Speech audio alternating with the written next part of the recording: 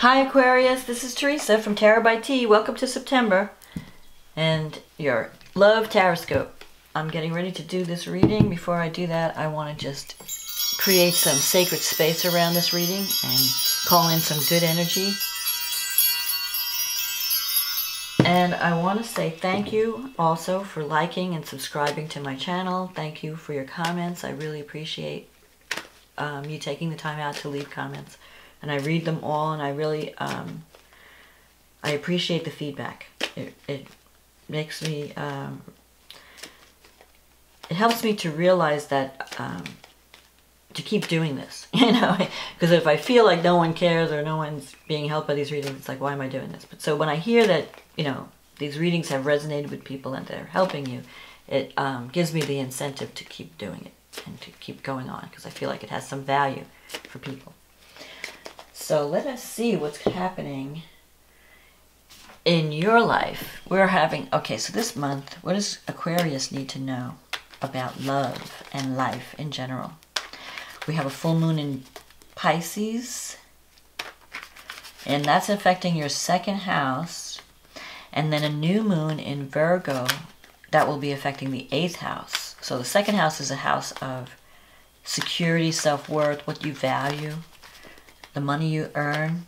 And the 8th house is other people's resources. It's also the house of transformation, sex, you know, intimacy. Actually, not sex, not so much as a sexual pleasure act. It's more of an intimacy. So you could have a new beginning where, you know, that involves self-worth and intimacy. Something is ending and something new is beginning with the new moon. But we'll get to that. We'll see what the cards say. What does Aquarius need to know about love? What does Aquarius need to know about love for the month of September? Love and anything else that might be important. Any other messages that Aquarians need to know for September? May only the highest forces be present to ensure that the truth be told. Okay, let's see what you got. The Queen of Swords. The 10 of Swords. The Magician. The 8 of Cups. The 2 of Cups. The 7 of Pentacles. The 10 of Cups. The Ace of Pentacles. The Devil. And the Queen of Pentacles. This is interesting. Okay, so the Queen of Swords. Okay, now this could be you, because the swords represent air signs, and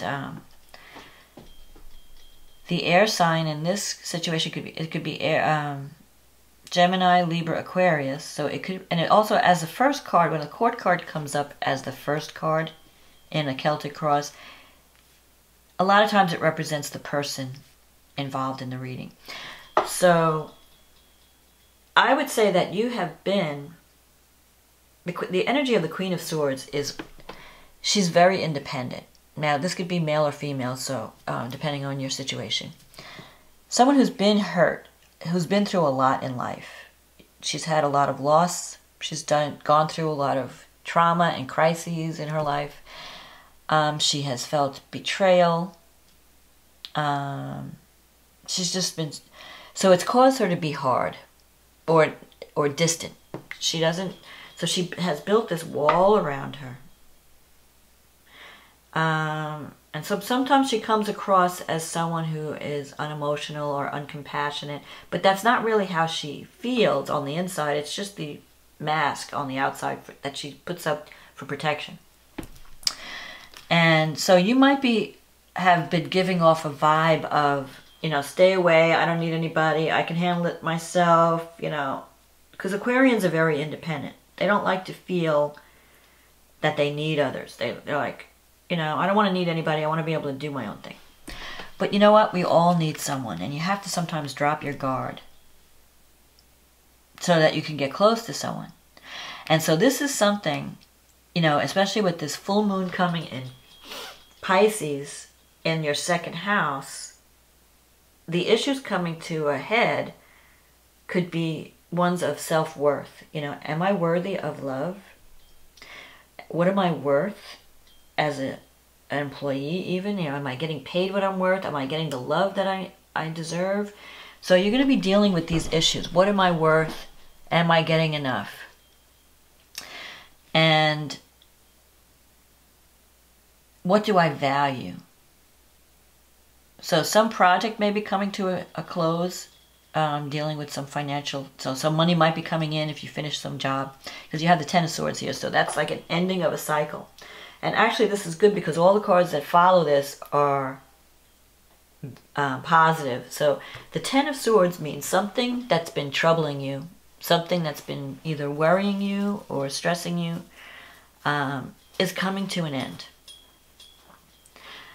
And with the Ten of Swords in the cross position, you can't, so you may have felt in some instances, you may feel you just can't give this any more energy. So it could be a relationship that you feel, you know, I've tried, I've done everything I can to make this relationship work, and it's just not working, and I just need to move on. It could be a career situation where you feel like I've come to the end of the line with this career. I just don't want to do it anymore. You know, it used to mean something to me, but now it doesn't. And there could be betrayal, feelings of betrayal connected with this 10. Because the person is down with the knife, you know, the swords are in there stabbing them in the back. So you could feel like someone close to you has betrayed you in some way or stabbed you in the back.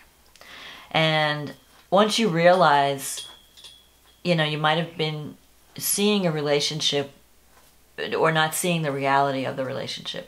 And then when you see the truth, you decide, okay, you know what? I'm not going to give this any more energy. I have to stop giving this energy because it's been hurting me. It's hurting me. And I am worthy of more. I deserve more.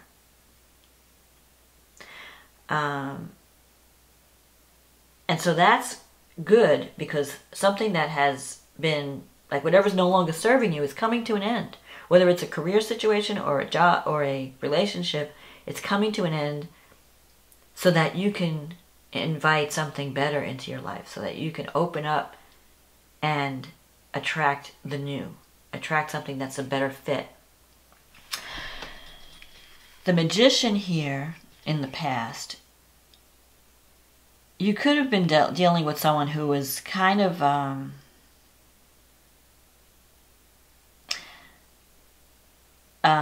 manipulator with words. Someone who's like, you know, all talk and no action, you know, blah, blah, blah. They promise you everything, they deliver nothing.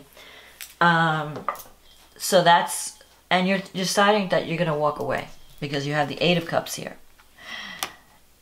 Because the Magician could be like a fast talker, slick person. Someone who's really good with the communication, but they twist things. And they use words to manipulate people and to get them to do what they want. And you might be finally, you know, catching on to this person and thinking, you know, I'm not going to play this game anymore. I'm just not going to play it. And so the Eight of Cups is you represent someone walking away from something that they once cared very much about because they want something that has more meaning. Because this no longer has meaning in my life anymore. I want to feel more fulfilled, and I want this relationship to have more of a spiritual component. It's not enough to just have fun and be with someone. I want it to have meaning.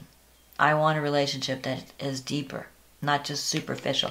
This sometimes could be superficial. You know, you could be dating someone that's a lot of fun, good talker, but you want to go deeper, and you just can't do it with this person.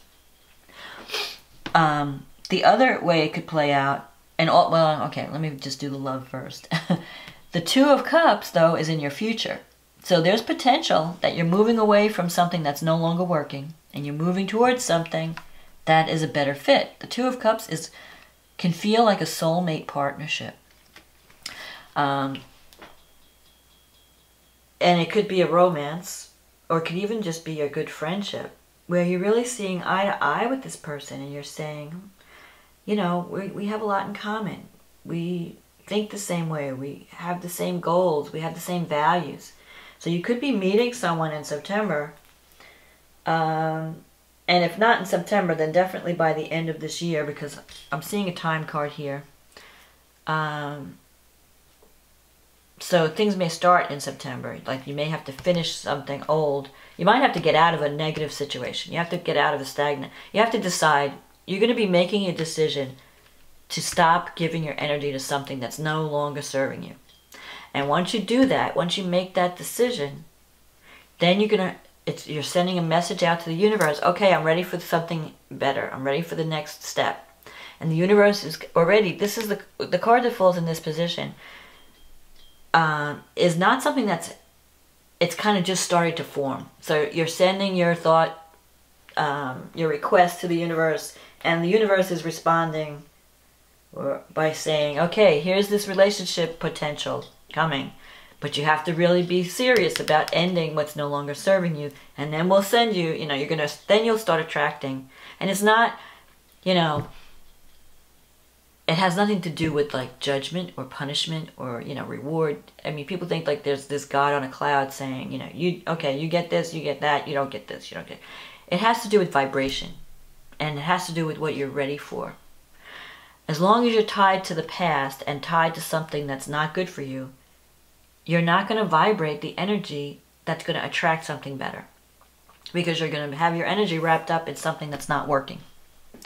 So the minute you close the door and say, I don't want this anymore, I'm done, and you're serious about it, and you really start taking action to get into a different situation, that's when you're going to start to see, because you're going to be in a different place. That's when you're going to start to see results, because it's going to, just closing that door is going to put you on a different level. And, the goal of our lives is to progress, is to continual improvement. We're a work in progress. Our lives are a work in progress. But you can't progress if you stay stuck in something, if you keep holding on to what's no longer working. So here's this Two of Cups. That's opportunity to partner with someone that you really vibe, you have good vibes with. You have a good connection. There's potential for a good connection. So you could be meeting someone in September, and you're going to be like, hey, this is someone I could really relate to. And the Seven of Pentacles, because you're going to be planting seeds. This is a card about planting seeds, the Seven of Pentacles, and wondering how they're going to grow. Are they going to grow? Here's my garden. My life is my garden. I'm planting all these seeds. These are my plans. This is what I'm expecting. I want this, this, and this, and I'm going to start creating action plans. I'm going to start taking action toward my goal. You're not going to sit and wait for something to be dropped on your doorstep like, the stork delivering a baby. You're going to start making plans. And you're going to be wondering, okay, I'm making plans. I'm doing all this stuff. It's like going to the gym. When am I going to see results? When am I going to lose those 5 pounds? Or when am my waist going to get shorter, narrower? When am I going to fit into those skinny jeans? So, 10 of Cups. Now, what's blocking me? It's in your negative thinking sector. You have the potential for love. This is the love card. This is the love that's more than sex. It's the love that's based on friendship, that's based on stability, genuine care, concern, being surrounded by people who really care about you. And you can have that, but it's in your negative thinking sector. So you have to stop saying, oh, that'll never happen to me. You have to stop the negative self-talk. You have to end that. The feeling of isolation. You have to let go of your past pain and your betrayal. That was the old you. That was the past. You've got the Magician, which means I have all the tools I need for success. I just have to focus on the outcome and visualize good things coming into my life. This is a card of also manifestation, creative visualization. The way this person performs his magic trick, it's not magic. It's just that he knows that his thoughts create his reality. And so if you're stuck in the past and all your betrayals and all the heartache and what are you attracting? You're going to attract more of that. But if you start thinking, and suspicion, I can't trust anybody, I'm going to only get hurt, why even bother, I'm just going to get hurt, these guys are all, blah, blah, blah. If you start thinking like, no, I can be loved. I am worthy of love. People love me. I'm a good person. I am, I have a beauty that people can relate to. I mean, Aquarius, you are so like creative, and so you have this genius, this vision and intellectual curiosity and innovative thinking. The world needs Aquarians. I mean, we'd be stuck in some boring old routine if it wasn't for Aquarius breaking us out and thinking outside the box and bringing all these new things to our lives. So you have all this talent. You have to use it. Don't be afraid of it. Get your work. I mean, I know that the world may not be ready for Aquarius because, you know, Aquarians say have a vision for the future, and when they share that vision with the more conservative types, they're like, "What, are you crazy?" They look at Aquarius like you're from like another planet. But you can't let that deter you because they're just not ready for your message. You have this vision. You have to hold on to that. Anyway, and you have to start saying, yes, I am worthy of love. And this is what this full moon is going to do for you. This full moon, new moon. It's you saying, enough with me thinking poorly of myself, doubting my abilities, doubting my worth. It's time for me to claim my value. It's time for me to stop, put an end to all that negative self-talk and start to say yes. You know, wake up every morning and in front of the mirror say, I love you. You are worthy. You have value. People love me. You know, say that to yourself. You'll see the difference. And so there's love here. You just have to let it in. And you have to start visualizing like, yes, this is possible for me. I can have this. Yes. I can say yes to love. Say yes to success. Say yes to being paid what you're worth. Say yes to getting the love that you deserve. And here in your environment, the Ace of Pentacles. This is money coming in. Money coming in. Whether it's, and it's also tangible success. So it could be a job offer that pays more money. It could be that you're, you know, whatever it is, that you're getting money from some source.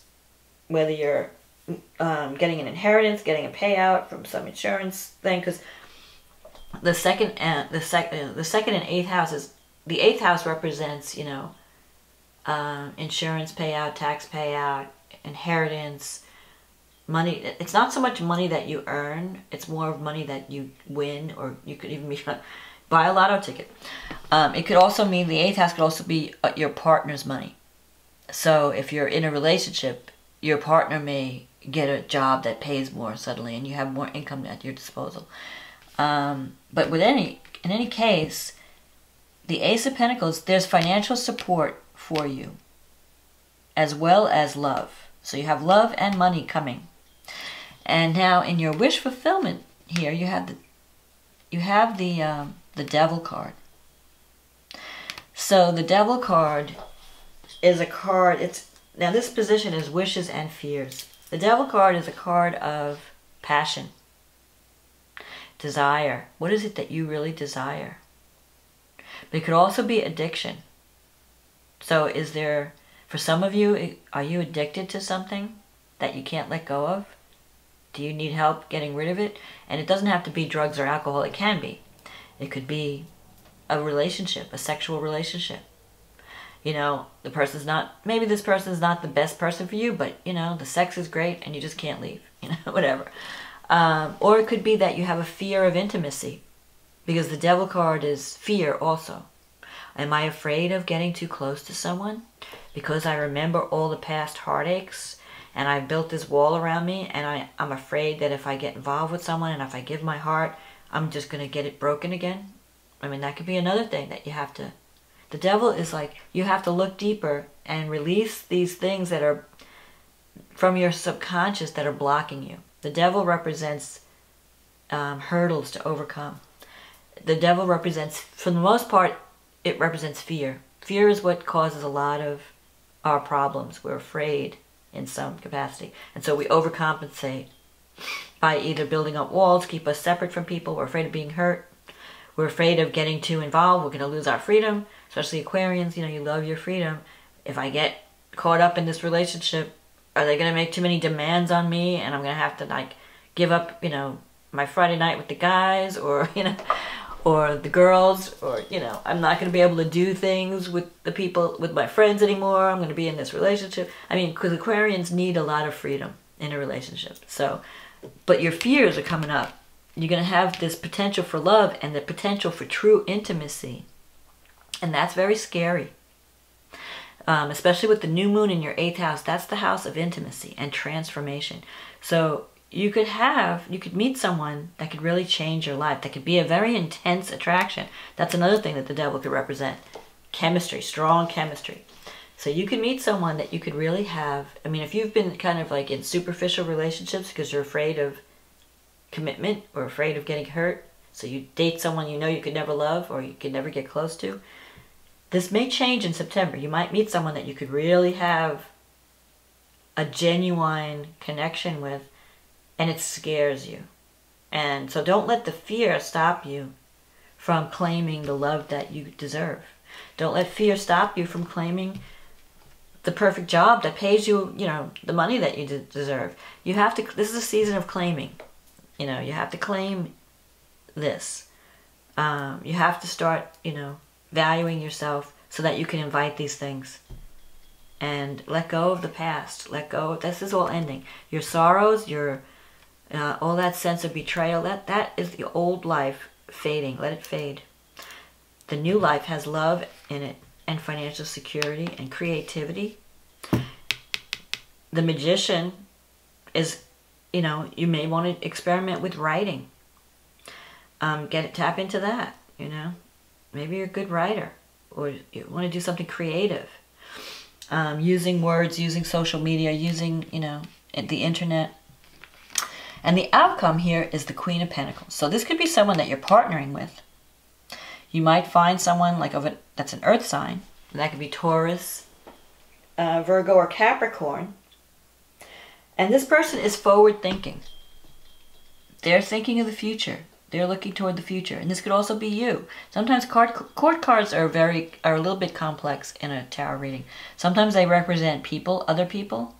And sometimes they represent qualities within us that we need to develop or tap into. And sometimes they represent both.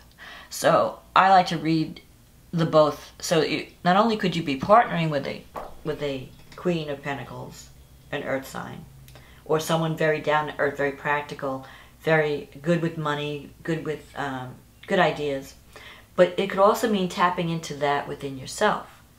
You know, where can I build something that, you know, based on practical ideas, not like fantasy thinking, but let me have a real plan and execute it.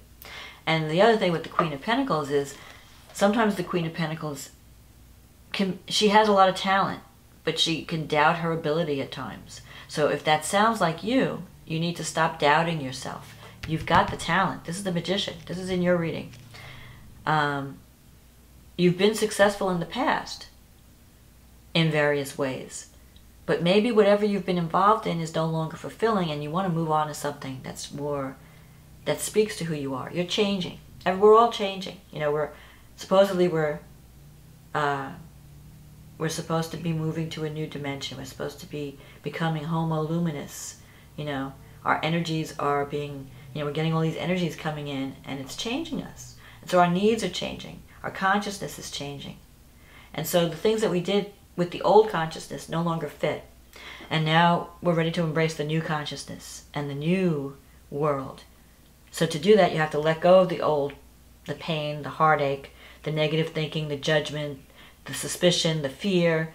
That's got to fall by the wayside so that you can invite the love and the abundance and not be afraid of it. It's a new ball game. So with this Ace of Pentacles, this is a time card also. The Ace of Pentacles represents December, January, February. So you could be dealing with this in December and January. Probably January because Mercury will be going retrograde in December. So I think that nothing really gets initiated. With Mercury slows things down. So, but money's coming in. You could either find a new job in January, December, or February of next year, or December, January. Or a relationship that really works this time. That brings you more love and more security. More of a feeling of security. And more passion. This is a new beginning. You know, you've already had the eclipse last month in your relationship axis. The new moon eclipse in Leo. That was in your 7th house. So now the next thing is, okay, the next thing is, what do I value? What's important to me? How can I get that into my life? How can I get more of that? Whether it's money, security, love, it all starts with what I think of myself. What am I worth? That's the critical question. And when you start to feel more confident and saying, I am worth more. I am worth, yes, I can be paid this amount of money. Yes, I can get this person, this relationship, and that really loves me. I don't have to be always like just not getting enough, or, you know, I can have fulfillment in love. I can have fulfillment in my career and in my life. And I am worthy of it. I am worthy of it. That's what you should be saying to yourself in September. I am worthy for it. I deserve abundance. I deserve love. I am worthy. So don't let the insecurities, this is, you know, you might be expressing the Queen energy where you're feeling insecure about your abilities. Can I do this? Am I good enough? Yes, you are. That's what you need to tell yourself. So I see good things coming for you, Aquarius. The end of a cycle that, you know, was not bringing you joy, and new beginnings that are going to bring you love and joy and money and abundance and security. Look at this 10 of Cups. That's a beautiful card. There's a rainbow at the end of the road here. It's like a dream fulfilled. So start thinking positive. And the Ace, opportunity, security, financial abundance. And the 2, soulmate energy, connection, partnership. And the Devil, intimacy, passion. Just don't be afraid of it. Don't be afraid to let your guard down and to embrace passion. You're not too old. It's not too late.